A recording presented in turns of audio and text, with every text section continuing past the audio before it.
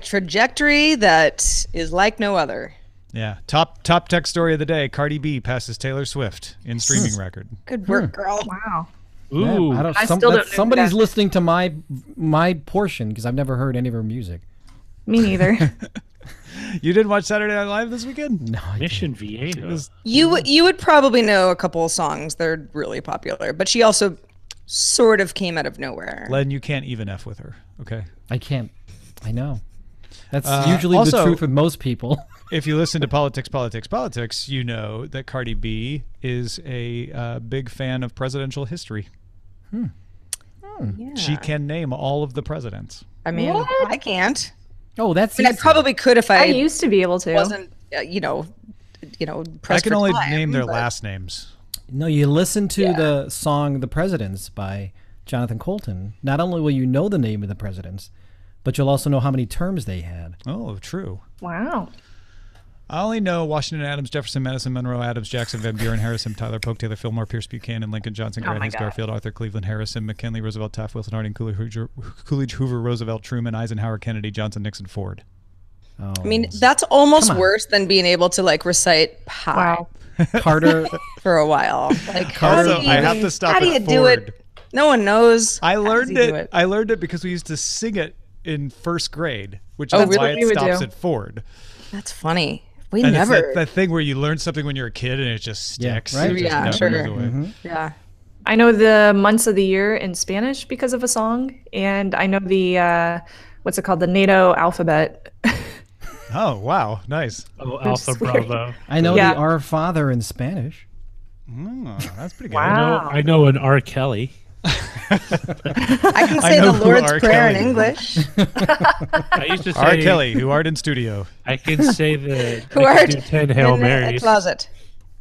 and say I'm sorry and I won't do it again. No, How we used to would be start that our gossip? Spanish class with the Our Father, and that's why I would remember it. Ah, nice. Is it Nuestro Padre? Is that how Padre it's- nuestro, Padre que Nuestro. estás en los cielos. Oh man, now I can't remember. Of Padre course. nuestro, que estás en los Put you at the cielos. spot. I didn't mean Oh it. yeah, I know. Gosh, now I can't remember it. It's that and the soliloquy from Macbeth that I remember. The tomorrow. And Oh. Tomorrow and Yeah. tomorrow and tomorrow creeps Yeah. in this petty pace from day to day to the last syllable. syllable. See, I don't know any of this stuff. And all our yesterdays. See, this I is think what of anything Say it really and then you get cool a that super I've dramatic memorized. choir and theater classes. This is the kind of stuff they teach you, and they do a lot of it for like just warming up mouth exercises. So live that when thy summons comes to join the innumerable caravan which moves in that mysterious realm where each must take his chamber in the silent halls of death. I can feel spell like you should do Mississippi. that before we do a podcast. I wish I knew It's more my warm up. Shakespeare. I usually do it off mic. All right. Yeah. 5 seconds. All right. You guys ready? I'm ready. I guess. Is it my cold open or yours, Sarah? I think it's mine. I think it's yours. Okay, good. Okay. All right, here we go. 3, 2. Daily Tech News Show is powered by you. To find out more, head to dailytechnewsshow.com/support. This is the Daily Tech News for Friday, April 13th, 2018 from DTNS headquarters in Los Angeles. I'm Tom Merritt. And from a very spooky Friday the 13th at Studio Feline, I'm Sarah Lane. And from Oakland, California, and the Hack 5 studio, I'm Shannon Morse. And spring has finally sprung in Cleveland. I'm Len Peralta. I like that we have, I was going to say 3 time zones, but Oakland's in the same time zone. We have Close. more different locations. I have yes.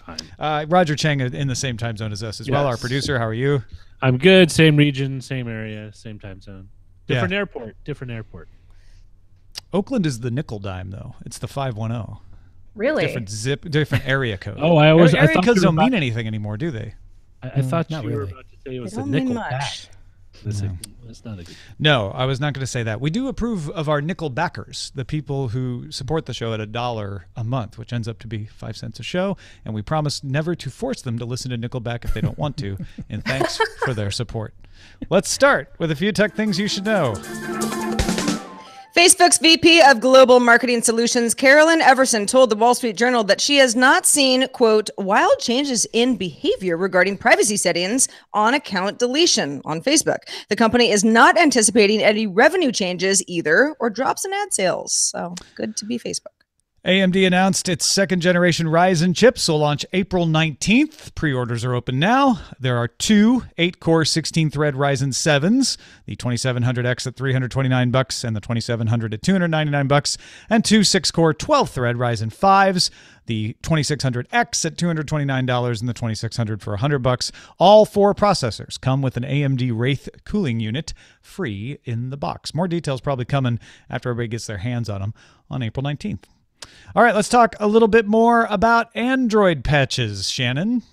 Germany's Secure Research Lab has discovered several Android phone makers have been skipping updates to the operating system and hiding it from end users. Affected users would see a message in settings that their operating system is up to date despite the most recent patches not being installed. Some manufacturers changed the date on the file of the most recent patch on the devices to fool the operating system into believing that it is up to date. Other manufacturers skip updates and they just don't hide it. Of 1,200 devices tested by SRL, only Google's own Pixel phones included all of the security patches. This is one of those moments where I'm very happy that I have a Pixel 2 XL and I get all those security patches. Thank you, Google. Thank you. Yeah. Well, and to be fair, companies like Samsung, Sony, BQ, Echo, Zuck, they were all just a patch behind. So it kind of depends on the timing of the test whether they would be up to date, because the manufacturers always lag a little bit behind Google, but they're pretty up to date. They're not doing that nefarious thing you mentioned, changing the date of old patches so that you can't tell. That's just nasty. That's messed up. And several of them had 4 or more missing patches, including Oppo and ZTE and TCL. So that's a pretty serious problem there. Yeah. You know, if you're not updating a patch for whatever reason, you know, your team's not ready, whatever it is, but you're changing the date to obfuscate those facts, it makes you look so much worse than if you were just to say something like, we're working on it, please be patient. Most users, you know, can kind of deal with that sort of thing. It's so underhanded though, isn't it? Right. It's a support hack, right? Somebody's going to look and see that they're not up to date, and they're going to start sending emails like, why is my operating system not up to date? And they don't want to deal with them. So they change the date to reduce the number of support tickets. But I mean, these are security patches. I know. Yeah. You know, we all disapprove. Exactly. Yeah, no, there really isn't. There is no excuse for the ones that are missing 3 or 4. Like, you've had time to put those in and test them. That's not acceptable. Well, speaking of security on some level, The Verge has learned that Google's upcoming Gmail redesign will include a confidential mode that can restrict recipients from forwarding or copying or downloading or printing emails. Gmail will also supposedly let users require a passcode sent by SMS to the recipient in order to open an email, as well as set an expiration date of reading that email, after which that email might be deleted. Google I/O starts May 8th, which is probably the place that we're going to hear more about this if all these rumors are true. We should probably clarify that you could still take a picture of the device that the email is pulled up on, and then it's not going to be confidential anymore. Yeah, if this works the way Outlook does some of these same things, and usually it uses OneDrive to pull them off so that you have to get the text out of OneDrive. So my guess is they'd probably use Google Drive for some of this stuff. I like the idea of setting a passcode with a one-time passcode with SMS for certain emails. That's an interesting thing. It's not as good as actually encrypted email, but for some situations where you know the person on the other end just isn't going to be able to handle that, but you want to provide at least a speed bump. That's a nice thing to have. Mm-hmm. Yeah, the whole kind of ephemeral email idea here, I can see use cases for a lot of the stuff. You know, I was sharing a video with somebody the other day, and I had a passcode on the video, and it came from Vimeo, but I was sharing the link via email, and it's like to have some other layer of like, hey, I really mean this. You know, this is, you know, supposed to be, you know, the privacy is very important. I can see that working, but as you mentioned, Shannon, it's like, there are ways to get around this, as there are ways to get around any message that's supposed to, you know, only be seen once and then go away. Right. Yeah. It's that self-destruct feature that can always be sideswiped in some way or another. Yeah. Nothing is ever really gone on the internet. Unless you really need it, then it's totally gone. And you can't find it at all. The Verge's Paul Miller has an article on improvements to web apps that may get them a lot closer to native apps. This is near and dear to my heart. I've been talking about this for a long time. The idea that web apps are cross-platform, right? As long as your browser standards compliant, you should be able to put it on anything, and the operating system or the type of browser shouldn't matter. And that releases us from the curation of the App Store makers. All right. Microsoft and Apple recently added support for progressive web apps. We'll call them PWAs for short, on Windows and iOS respectively. That means a progressive web app can now run on Android, iOS, Chrome OS, and Windows. PWAs can have an icon, just like your native app. They can launch from a cache for offline functions. They can even handle push notifications. If this is Paul Miller laid this out really well in his article. If you're like, yeah, but a native app's always going to perform better because you can write it in a native language instead of JavaScript. There is a language called WebAssembly that can be pre-compiled so that it compiles super fast in the browser and runs at near native speeds with consistent performance. It can even interop with JavaScript, and you can take your C and C++ programs and compile them to WebAssembly. So that gets you pretty close to that native app performance. So take that objection away. The last thing that Miller mentions is, yeah, but come on, native apps look better, right? You can just do more than you can do with web standards. Well, there's a standard called Houdini that lets developers talk directly to a browser's cascading style sheet rendering engine instead of having to lay out the cascading style sheets the normal way. That allows you to do more custom layouts, styles, animations.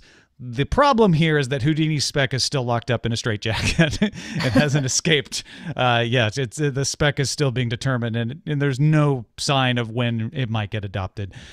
Chrome is the only browser you can test it in. So that one has a ways to go, but we keep getting closer and closer to something that will break us out of the stranglehold that essentially Google and Apple have over app stores. Very, very cool. I think this is super cool because it has web standards, so you have the ability for it to be standardized and have the security of that, and then you can probably have some curation out there if you want it, but you don't have to be reliant on it. There won't be a gatekeeper anymore. And the thing that I like the most about it is cross-platform. Anything that's cross-platform means if I want to use the app, it doesn't matter what device I have. It doesn't matter what operating system I use. And that gets us back to the thing that makes the web great, is not having to think about choosing something at the beginning and limiting your choices down the road. That is kind of cool. And it would open up a lot of abilities to switch operating systems a lot easier because you're not stuck with one app on this one iOS device. And that's been one of the things that has slowed down open source operating systems. Absolutely. Mostly Linux, because you're like, oh, wait, but I can't get this program. Well, moving on, a Moscow court granted the Russian communication regulator's request to order ISPs to block Telegram service in Russia. Russia's FSB security service ordered Telegram to hand over encryption keys so it can read messages of suspected criminals and terrorists. Telegram declined, saying it does not control users' keys. Telegram can appeal the decision within 30 days. Telegram founder Pavel Durov posted to VK.com that the company will be able to bypass locks and continue to provide service. How many users are there in Russia? 9 million or so. Like active users. Okay, so that's pretty significant for the company. They obviously have other markets, and there's some some of the folks who are responsible for making Telegram are Russian themselves. So Durov himself, he's founder of Telegram. Exactly. Right. So how important is it? An app like Telegram lives and breathes on the fact that it is, it's safe and secure, right? Or more so than a lot of competitors. So for Russia to ask this, it's like, of course, Telegram is going to be like, no, we're not doing this. But how much does it hurt their growth trajectory? I mean, it's more of an emotional blow to Durov because he got kicked out of Kontakte because the Russian government allegedly was behind pushing some oligarchs in to push him out of there. He started Telegram as a way to preserve secure communications because he feels like there's not enough of that, and now they're trying to shut that down in Russia. So this is a cause for him. Business-wise, I'm not sure whether it's going to impact him that much or not. And the other thing to consider, Shannon, is a lot of people have picked on Telegram's security because they have a roll your own encryption standard. They have the encryption off by default. You have to turn it on. But this shows like even that was a threat to Russia, apparently. Yeah, that's one of the reasons why I chose Signal over Telegram, was because you are completely opted into that encryption as soon as you download the application. But Telegram is still a very good service and one of my first choices when it comes to encryption that's easy to use for all the people that want to download it. Yeah. So this is an unfortunate blow. However, I don't know if it's going to hurt their business either. Yeah, no, it's a fair question. I think Durov will be okay. He just won't be happy. Yeah. Comcast's latest Xfinity cable bundle now includes something new: Netflix. Netflix has actually been in Comcast X1 bundle since 2016, already available as a Comcast add-on, but now start of a standard package. Netflix streaming will still count against Comcast's 1 terabyte data cap, though in a joint statement about the partnership, the companies said around 50% of X1 customers are already actively using Netflix on the platform. Now, don't forget, there might be something behind this as far as competition goes. Potential merger between HBO owner Time Warner and AT&T could play into this too. Yeah, because Netflix considers HBO its competition, not Comcast. And Comcast would like to have some leverage against HBO, one would think, and having Netflix as a part of a standard bundle. I mean, it's like you said, it's been on the X1 box for a while, but putting it a part of a standard bundle, that's going to be a nice little subscription bump for Netflix there. I canceled Comcast because Netflix became a thing. Well, you canceled Comcast Cable. Did you cancel Comcast as an ISP? No, I still have them as an ISP, unfortunately. And I think this serves Comcast. Granted, there's people like us who all were like, yeah, we don't get cable service anymore. We just use things on the internet for that. But there are a lot of people who haven't. And even if that number is slowly declining, Comcast can probably use this as a way to keep people like, hey, don't cancel Netflix like your niece Shannon did, or don't cancel cable like your niece Shannon did to get Netflix. We'll just put Netflix in your package and now you have it. See, you don't have to go anywhere. Well, and all kidding aside, it's like, okay, Netflix is what, $10 a month, right? Yeah. Thereabouts. And for a lot of folks, when you're trying to decide, am I a cord cutter? Am I ready to get rid of cable? If you watch enough Netflix and you're, on a budget or only want to spend so much, then that's, one of the reasons that a lot of people have been like, yeah, this cable package is just, it's very hard to justify. I'm out of here.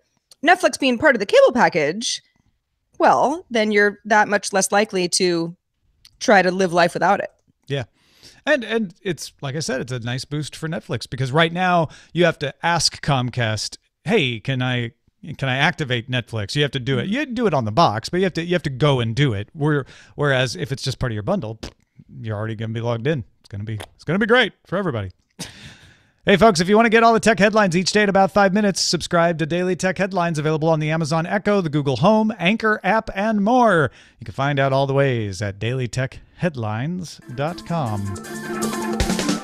So Motherboard has a report out today revealing some of the local police forces they have discovered in the United States, as well as some federal agencies, that have been using a device called GrayKey to unlock iPhones.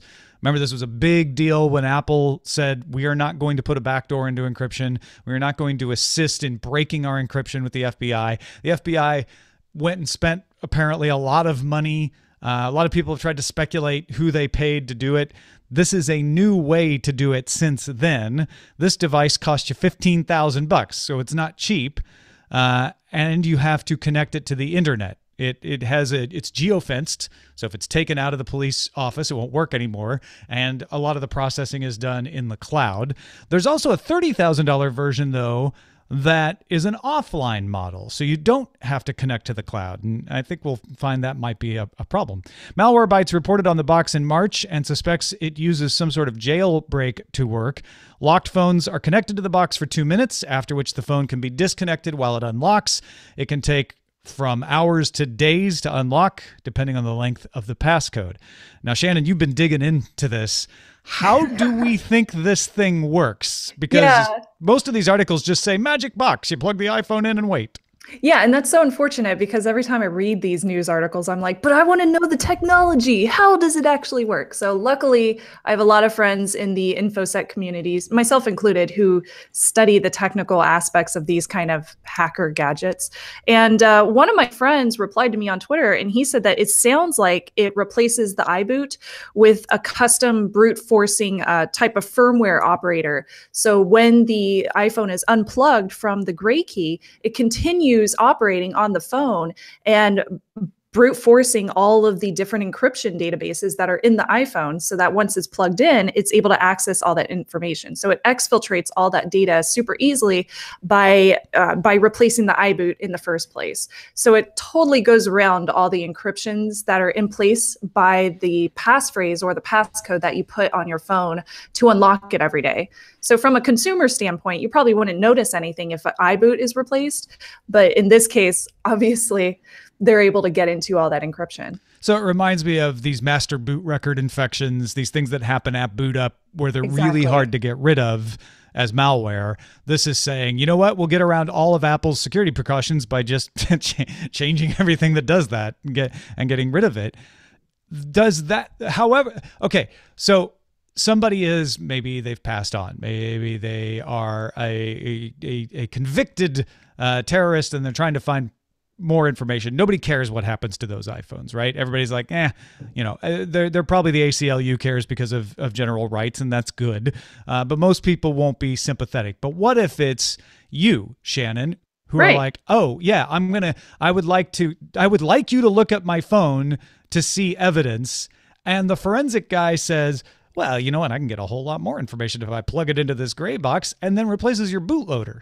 Yeah, exactly. And unfortunately, if they purchase the $30,000 one, which I know you said it's rather costly, but to me, compared to Celebrite, which is what the FBI was contracting with to get unlocked iPhones, they were charging $200,000. So compared to that, $30,000 is not a lot of money for these law enforcement agencies. They could easily take care of this and put some kind of scary new iBoot firmware on your phone. Who knows if it's still in place when you receive your phone back after they've decrypted all this information? Yeah, who knows if your phone is still encrypted correctly by the Apple operating system? Like we don't know exactly how the technical aspects of this take place. So we don't know if your phone is still going to be protected after they do whatever research they need to do on that phone. I mean, granted, this is not something most of us are going to have to deal with, but it would be good to know if you're cooperating with an investigation. Like, hey, I will give you the passcode. Guys, promise not to plug this into Greylock. All right, I need my bootloader. I want to keep it there. Exactly. And it would be nice to know a little bit more about this product so you could do easy tests to find out if it's been adapted that way. The other thing, like you're right, if let's say, I think I read that Celebrite's prices are down to $5,000 per phone. Even then, $30,000, that's 6 phones, right? If you're going to unlock more than 6 phones, which many police departments will, you've paid for it. It pays for itself eventually. It only does iPhones, though. It doesn't do Android phones. And the $30,000 one does just has a 2-factor authentication. And you know that many of these departments have that second factor on a Post-it note in the same room as this box. Yes. Which then becomes a vulnerability. Somebody could take the Post-it note in the box and make off with it. That's such a huge vulnerability. So even if say they got the $30,000 one, they have their 2-factor authentication laying around somewhere. What if they got it stolen? What if somebody stole it from them? It's not being geocached in any way. So the license protection that Gray Shift, I believe is the name of the company that is selling this product, their protection is null and void at that point. So you can plug this thing in anywhere. And as long as you have that 2-factor authentication code, you'd be able to use the device as well. Now, if you have the $15,000 version, which they say has very strict geocaching or geolocation so that you can only use it on one specific network, well, guess what? There's products out there that can spoof networks. Whether if it's on wireless, there's products that can spoof wireless. I know because we make one of them. And there's I'm looking around for my pineapple right now. And like that little thing right there, that. So there's also products out there that can spoof the wired network. So you can put a little thing called a LAN tap on a wired network and be able to exfiltrate any data that's passing through there. Or if they're using a VPN, so that if the geolocation, the strict access is provided by an IP, if they're just making sure that you have the same IP every single time, if the law enforcement agency is using a VPN, technically they could take this little box anywhere as long as they're using the same IP to reach out and use that web GUI. So either one, I feel like they're going to have some security implications if they're not being properly supervised and properly maintained and like updated by this company Grayshift. So I do worry a lot about that kind of stuff. And that is the key here, right? The problem isn't necessarily the device itself. In some ways, what Grayshift is doing is better than what was the name of the one that was going around for a while, IP Box or something? Oh yeah. Which anybody could get a hold of. Grayshift makes you authenticate as a law enforcement agency before they'll even let you on the website. So they're trying to limit this to law enforcement. That said, but then what if a law enforcement agency decides to resell the box because they need to make some quick money? Well, and so the other side of this is that's true of everything that law enforcement uses. What if somebody gets a hold of the gun that the police have? What if somebody steals the gun from the police and sells it? So, I mean, law enforcement has all kinds of dangerous items, and we have to make sure that they are properly supervised and used. I think what gets people a little more upset about this is we have long established practices for supervising and controlling weapons. Sometimes they get abused, but generally they get caught. We didn't even know that a lot of these police forces were using this. So how can we have proper public supervision that it's being handled well if it's done undercover and people don't even know what's happening? Exactly. And that's a huge problem, is that we don't have any specific regulations in place for these kind of secure data exfiltration devices currently. Like there are some laws that say like, hey, you have to get a warrant to be able to crack into this certain thing for different cases, but there's nothing that says this device has to be this specific protocol or anything like that. Companies are advised, but where's that regulation? And we're currently not seeing that. So I do worry that this device might not have proper protocols in place. But of course, I don't know. They might. Yeah, no, and I'm all for law enforcement being able to use these. This is the solution. You don't need backdoors. You don't need to break all our encryption. Go for this kind of stuff. Be transparent. Be public. And make sure that we have proper supervision so that it's only used in cases with a warrant, and it's only used by proper personnel, and it's properly safeguarded. And we don't know all of those things about it right now. And I think that makes people nervous, and rightly so. Well, especially since, Apple and iOS is, the company likes to tout itself as, we're not interested in, people grabbing data, and we encryption is very important to us. Well, there are tools that obviously Apple, can't lock down. So if you're trying to figure out what your next operating system is based on this sort of thing, it's like kind of know that for the right amount of money, your phone will be open. Yeah.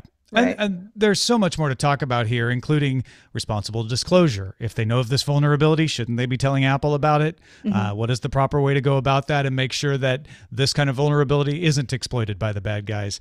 Shannon, I know you're going to be talking more about this. Oh, yeah. Yeah, I'll be doing an episode of ThreatWire over on youtube.com/hack5. So if you want to see like a whole spiel about it, definitely check that out. Thanks to everybody who participates in our subreddit. You can submit stories and vote on them at dailytechnewsshow.reddit.com and join the discussion in our Facebook group, facebook.com/groups/dailytechnewsshow. We get emails, Sarah. You're right, Tom. We do. In fact, we got one from Matt. This was a hot button topic of the week, the ban cash episode, where we talked about the merits of banning cash versus not banning cash. Do we need it? and when. Matt says, one thing I think you guys are forgetting is the need for secret purchases. If you're buying a gift for a special someone and you don't want that activity recorded or shared to a bank account, cash in that sense is really ideal. Now, Matt, I don't think you're doing anything underhanded. I think you're probably just going to buy something for your special someone. But yes, it's true that using cash is less of a paper trail overall for purchases you don't want followed. Yeah, a lot of people use the gift argument. I feel like Sweden, which has like the majority of its populace cashless, has probably figured out a way to buy gifts without their special someone's discovery. Yeah, I don't think the Swedes just decided that like birthdays were no longer. They're like, no more gifts in Sweden. We've got a cashless society. Exactly. On the other hand, being tracked is definitely a common and legitimate concern about a cashless society. And that's where, things like blockchain and stuff might be a future solution to that. But right now, you're relying on the discretion of your bank. And I actually responded to Matt about this. Like, how do you think they do it in Sweden? And he said, I don't know, Swiss bank accounts, I guess. Yeah. There's one place that I go to every single summer, and I always use cash. I never use my credit card at that place, and it's called DEF CON because it's full of hackers. Oh, yeah. And I do not want to use cash at any of the vendors, even my own. Like I have so many people that prefer to use cash over credit card is what I was saying. But like there's a lot of reasons why a cashless community or a cashless country would be very, very hard to implement. But I guess you would just have to take those problems into consideration and just deal with it. Swedish hackers, let us know what you do. You probably still just use cash because Sweden isn't actually cashless. But. We also talked about recycling batteries to recover metals, not only metals like lithium, but also rare earth metals. And yesterday afternoon, probably it was out around the same time we were talking about it, a new story came out. Armando alerted us to it. He said, this article posted the same day you reported on the rare earth recycling efforts. Although still years away from serving as a resource for these metals, it appears as though there may be other options going forward. If the report is accurate, it would seem that some of these metals aren't so rare after all. A study published in Nature Scientific Reports describes a deposit of hundreds of years worth of rare earth oxides near Minamotorishima Island in Japan. The report says the find contains the equivalent of 780 years worth of yttrium, 620 years worth of europium, 420 years of terbium, and 730 years of dysprosium. China currently dominates the supply of these metals needed for electronics manufacturing, but it looks like Japan will be a major supplier of them if they can figure out how to recover these in an efficient manner. That doesn't mean the recycling efforts go away. They're still recovering lithium and other things, and it's going to be good for Korea to have some of these rare earths not needing to be imported from Japan, same as it would not need to import them from China. All right, let's check in with Len Peralta and find out what he has been illustrating in our big news of the week illustration. Yeah, I always feel like I come in late to the game on some of these times because if something happens early in the week, you guys talk about it a lot, but I figure it was a big story this week. Of course, I'm talking about Mark Zuckerberg testifying in front of Congress for a total of 10 hours. In a booster seat, no less. In a booster seat, and that's what this shows. It's a little bit of low-hanging fruit. I tried to come up with something that I had not seen, but so many of the memesters beat me to it. But this, one of the things about Mark Zuckerberg, whether you like him or not, you have to admit a little bit he is kind of robotic, kind of alien a little bit. And this is maybe what was happening, was that the aliens who are controlling Mark Zuckerberg are realizing that their observation tool is no longer fooling the humans. So that's something we may have been witnessing this week. And so what may happen to Zuck, he may get on his... Right, yeah. The humans are becoming self-aware. They're very, very scary. I mean, it's a possibility. Yeah, we're onto them now. Len, yes, I'll have my team get back to you on that. Exactly. He is actually saying, Senator, this is a complex issue that deserves more than a one-word answer. I don't know. You good old Zuck. Well, go check out Robot Zuck and his alien manipulators at lenperaltastore.com. It's good stuff, man. Yeah, please do. It's amazing. And And by I the way, like you that guys, you're illustrating the big news of the week. I think that's I'm cool. trying to, yes. And by the way, you Yeah, guys, it thank was- you so much for keeping me busy. All you DTNS folks, just remember, you can hire me to do stuff too if you don't want to buy the print. So there you go. Go hire Len. Thank you, Len. As always, you are a gentleman and a scholar. Oh, thank you. Shannon Morse, thank you to you as well. You mentioned some upcoming stuff on ThreatWire. Where can people keep up with everything that you do online? Yes, I totally did. Well, you can follow me on Twitter. I'm at Snubs, SNUBS. But the big place is ThreatWire. Currently, I'm campaigning to get more patrons over on our own Patreon, which is patreon.com/ThreatWire.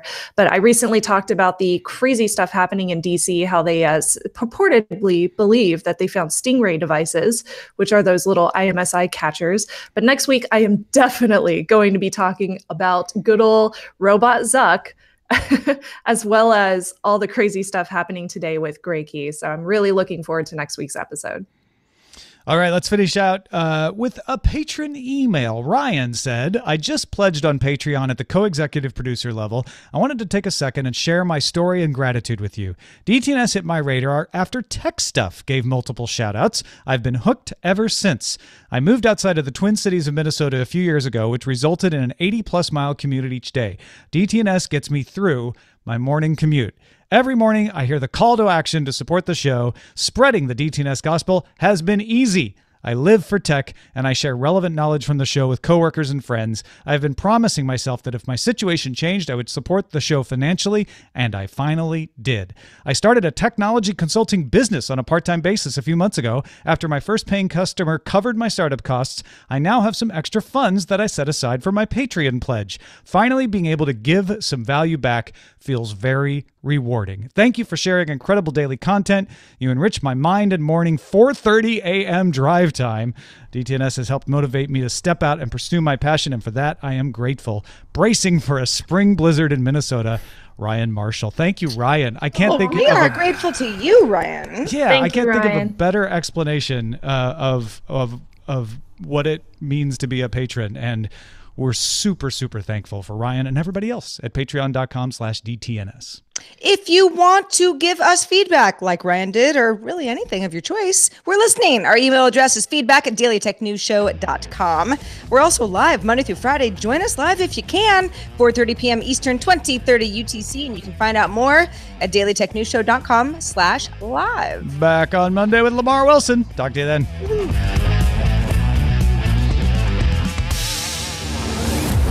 This show is part of the Frog Pants Network. Get more at frogpants.com. Diamond Club hopes you have enjoyed this program. Ah, it was a good show. Yay! Super fun.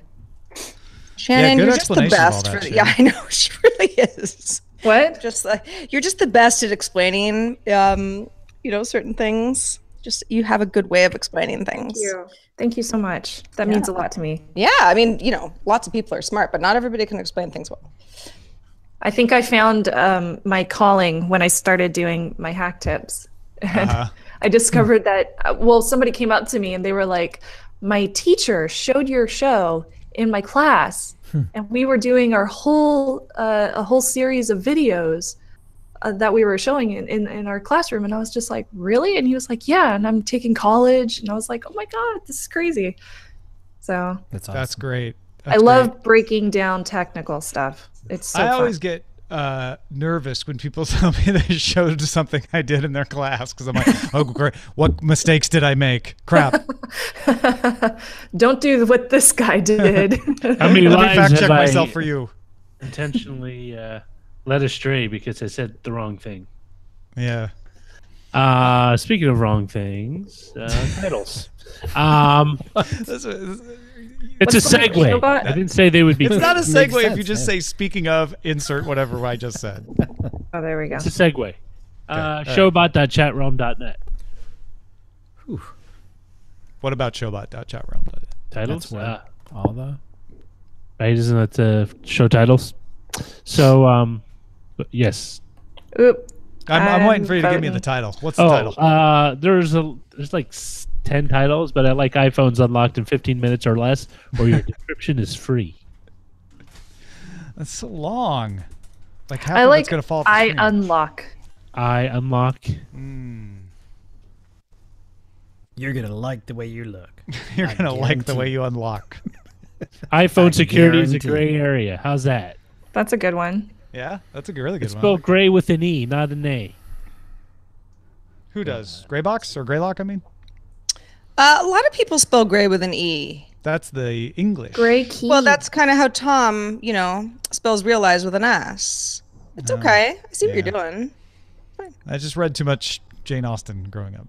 I mean, you're not wrong. It's not incorrect. I'm wrong for the country I'm in, but Well, but it's also not illegal. Like, you can spell it that way if you want. no one's gonna arrest you. It'll cause people to be like, oh, where are you from?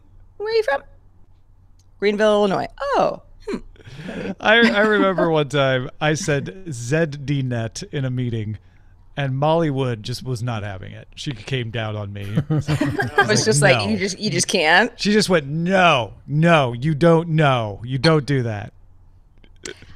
I mean, but And again, rightly like so. I wouldn't, but I would know what you meant, and I'd just be like, "Oh, Tom, You would just roll your eyes at me like it's everyone still else. not wrong. It's not. It's It's inappropriate in geogrammar appropriation. Yeah. I don't know. I made that up. This was like 2005. That's so when I've Tom was learned a lot feistier. since then. Tom was feisty back then. Roger remembers. Tom's learned a lot about it. He had a long ponytail. And That you didn't know me when I had the ponytail. no, I just You only saw remember when your pictures. hair was long. Your hair was long back then. No, was it? Yeah, it was down to your almost touching your shoulders. Wow. Wow. Really? That was like when you first started. I mean, Your hair was long. it was bad. Well, It was I mean, ragged. I'm not gonna put a judgment call on that. Oh, I will. I mean, it wasn't like It was longer than it is now, but I had down to my back ponytail long hair back when I was in college. So did I. Mine looked really bad. Yeah, man, it was the 90s. That's the way we wore I it had back a then. I had a rat tail that went to the middle. Did you of have a my trench back. coat to I go did. with it? I did. Because I also had that was the round thing. Lennon specs. Oh, the rat tail. And The the rat trench coat. tail. Yeah. Plus And I like had in bangs. the school photos, you'd like kind of bring it to the front, so everyone was like, "Look what I've been doing for 3 years." I used to put it in my I used to have really long bangs that went over one side of my face. Oh wow. We got to see some of these photos, Len. Oh. I don't know if they exist. There is one photo on my Facebook of kind of near that time where I did have a rat tail, kind of cut it. And I had all the flair on my jean jacket. So there you go. There was the rat tail thing was like, it would, boys my age had it, but it was younger. And then the cool thing would be to like, if you were a brunette, you would just bleach your bangs. Yeah, right. So it was like just the bang bleach, and then you'd kind of, constantly sort of, toss your bangs to the side. So that was like Sarah, are you an 80s child? What do you think? I think you are. Yeah. I am. Yes, I would consider myself an 80s child. So I was you're born like in the 70s. Okay. But I don't remember really anything until I was born in the 70s, and I remember corduroy bell bottoms. Yeah. And I remember a lot of people just kind of hanging out on Haight Street and a lot of Volkswagens. I remember, because for a while, I don't know if this was like a countrywide thing, but you pegged your pants. Oh, I did that in the 90s. During certain ages. Late 80s. This was the 80s for me. Yeah, you peg your pants. Like anything that was straight leg or wider was just like super embarrassing parent stuff. I did it my entire freshman year. Oh yeah. Like, and you peg them real tight, and it kind of hurts at the end of the day. My parents were kind of, they had Birkenstocks, and it was very embarrassing, and they wouldn't peg their pants and awful. And then, of course, it all came back around where I was like, "Mom, can I borrow your Birkenstocks? Because they're like really cool now." And your mom's pegging her pants. My mom didn't peg her pants, Mom, but people don't do that anymore. Stop it. Yeah. It was like all of the like clogs and weird things that like were like extremely embarrassing became very cool and retro. The Peter Fonda attire. I was a weird kid. I was also an 80s kid, so feel very I mean, young and we were awkward. probably all weird kids. Yes. Like, what are I was Birkenstocks? Probably very an easy weird. blanket statement to make. Oh, I didn't care about fashion. Like I was hanging out with the skaters. So if something was skaters cool, care about fashion, but there's a particular. well, if care something was about skater cool, fashion. we were just like, no, we're not gonna wear that.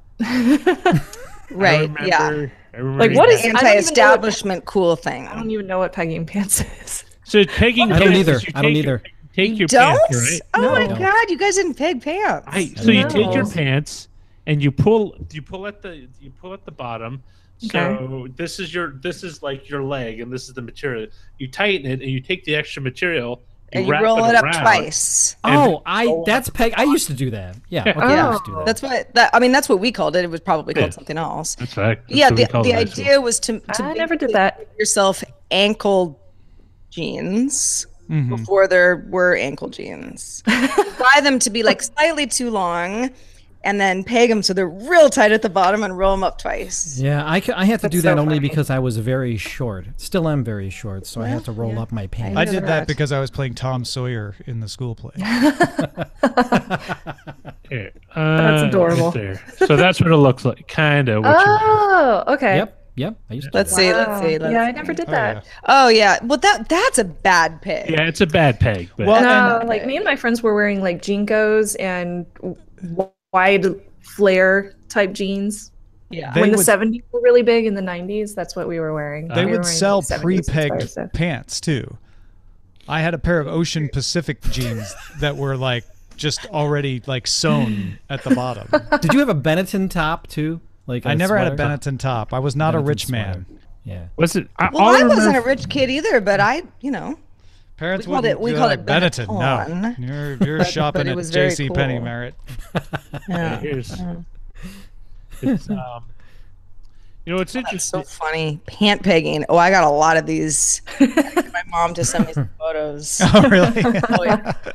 Did she also say, "Tell Merritt I never pegged my pants"? So these are the steps. You take the Yes. you Oh, take the yes. pants, That's right. That's right. Exactly right. pull it, you get the extra fold. Yep. Oh my gosh. Take Okay, I roll did up. do that. Yeah. Oh my God. I did do that. I did that. Yeah. That looks so bad. Yes, It I looks did so this. I did stupid. that. Like That's you like didn't peg that's your like pants, total. like That's people like like It intentional looks like high you're cutting off waters. circulation. Well, the idea is that you actually get pants that are longer than you need in order to do right. it. Yeah. It's not to make them capri length. No. You want them to be full length, but you also want to peg them. So basically, what you do is you get an inseam size that's maybe 2 inches longer than what you need, and then you do the pegging. I always had an inseam size that was too short because my parents were waiting to replace my pants. And then you just called them shorts. And I had the J.C. Penney collared shirts with the fox instead Oh, of the, yeah. the eyes. Oh yes, I remember Cost. that. The off brand. The right? off-brand, yeah. I was the youngest of the cousins on on my mom's side, and my older girl cousin was, cool fashion. So I mean, pretty much everything I wore was a hand-me-down, but it was like cool stuff. Uh-huh. And I never told anybody, like Right. I'm not telling somebody my cousin wore this 2 years ago. It was like Guess why would jeans. you? That's right. I'm rich. Now it was free.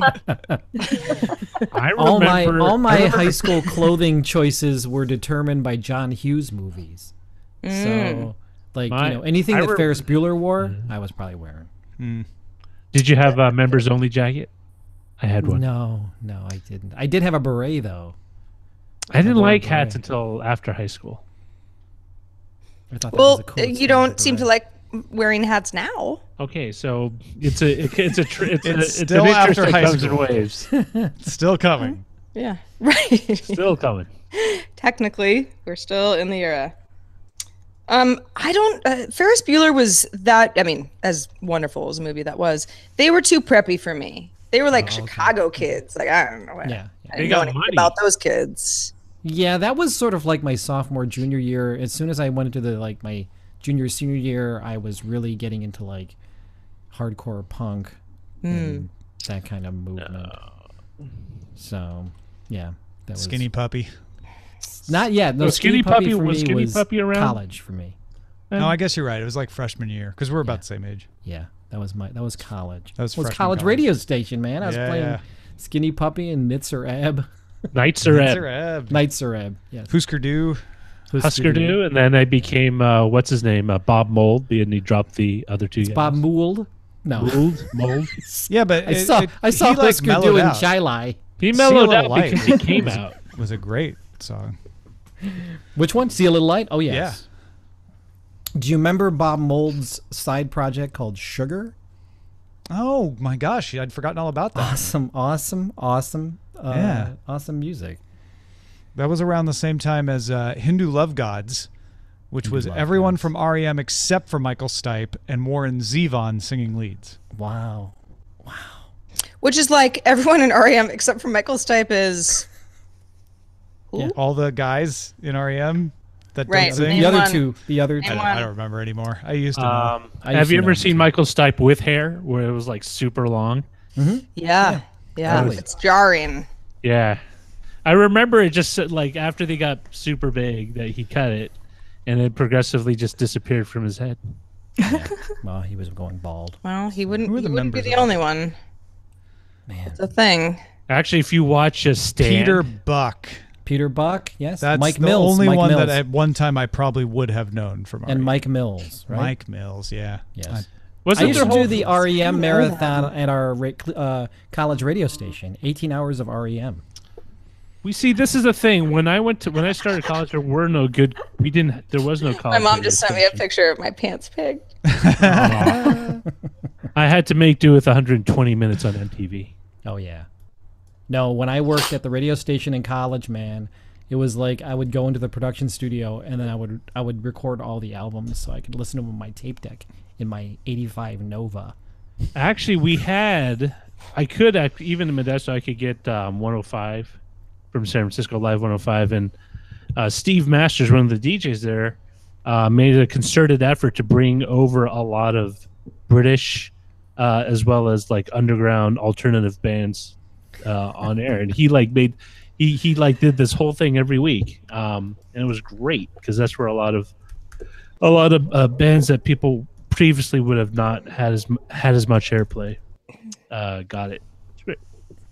Nth Mike just posted a picture of me with my sort of mullet Let me see. in the chat. I put my pigged pants photo in our daily Slack. They're not that bad, but I mean, it was. You look like the standard Asian guy from like an action movie in the 80s. That's what I was going for. Oh my God, Sarah. Wait, Pant I gotta pegger, see this. white pants, no less. You look so cool Yeah, real cool, real cool. with your so cool pants. Do you know what year this is from? That's awesome. I do. This was 1990. Wow. Look how That's look like how, 90210 territory. Look how fresh faced you are. You're so you look look like- like Wait, someone What? from Hold on. No, wait, no. You look like no. Don't take this the wrong way.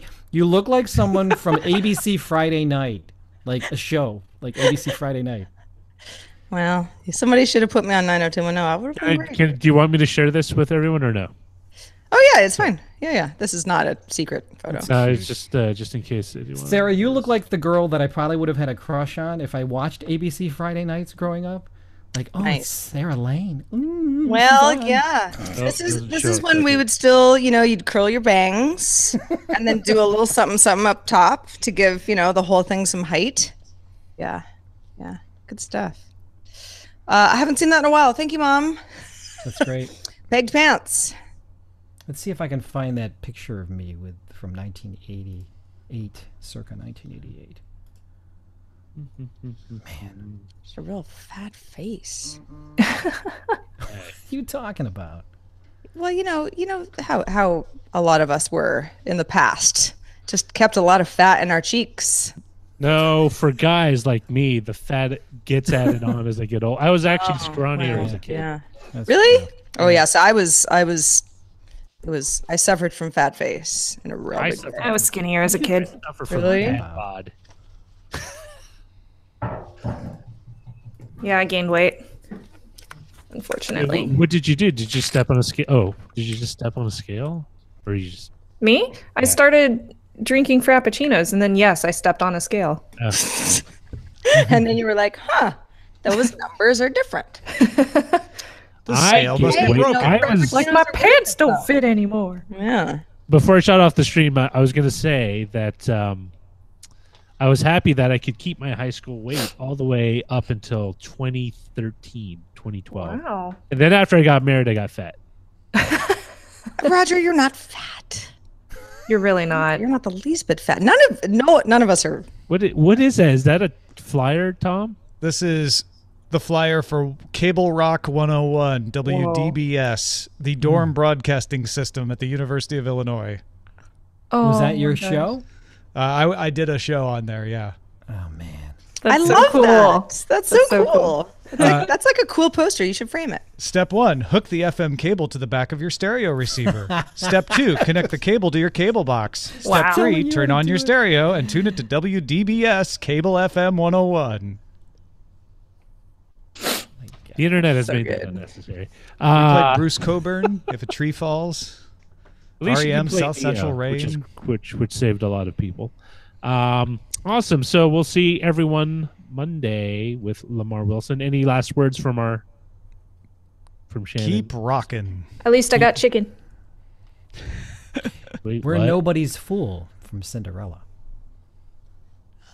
Rat round and When round. all else fails, remember your roots, everybody. All right. Till next week. Bye.